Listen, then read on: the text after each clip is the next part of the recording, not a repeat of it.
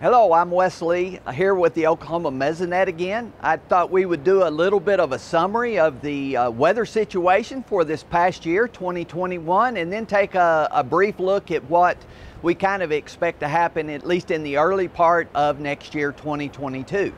Well, 2021 started off a little bit cooler than normal for the first few months of the year, especially highlighted with February. In February, we set 80 new records with the Oklahoma Mesonet on the coolest temperature ever recorded.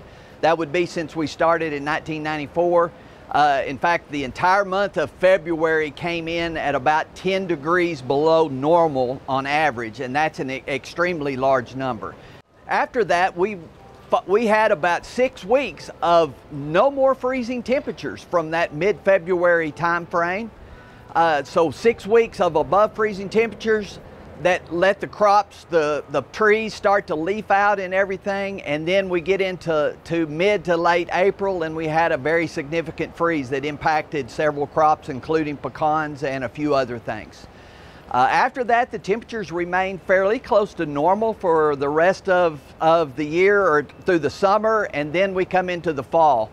Since fall, we've been extremely warm, more days than not, and we're going to end the year well above normal for the last 2 or 3 months. As far as rainfall for this past year, pretty close to normal statewide for the first half of the year. Then about late June, early July, it seems like the rainfall stopped.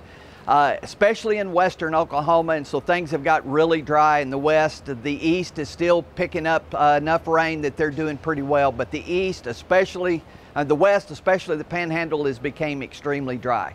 Going into next year, what do we have to look forward to?